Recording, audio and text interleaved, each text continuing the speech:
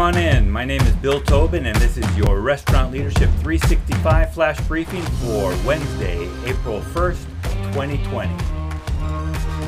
Today's tip, and for the next few weeks, I'm going to focus on tips for restaurant leaders that are related to the coronavirus or COVID-19. Specifically today, I want you to look at your insurance policies and reach out to your agent. Reduce or stop payments altogether. If you're not operating or you have reduced revenue, most of the premiums are based on your revenue, especially if you serve liquor, because if you prepay your premiums, liquor is not refunded at the end of your audit that you usually have for food. Also, ask your insurance agent about business interruption insurance. If you have it in place, he's going to tell you that it's based on destruction of property.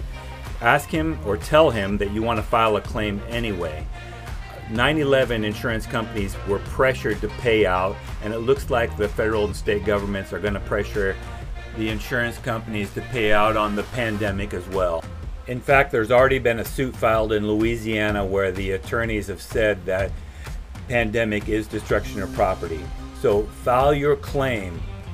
If you get a denial, expect to fight it or wait until the government comes in and helps us small businesses. So that's your task for today. Call your insurance agent. I'll make it happen. Do you have a comment or a tip for restaurant leaders?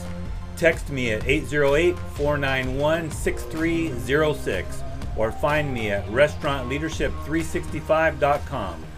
This is Bill Tobin. Thanks for coming in. See you tomorrow.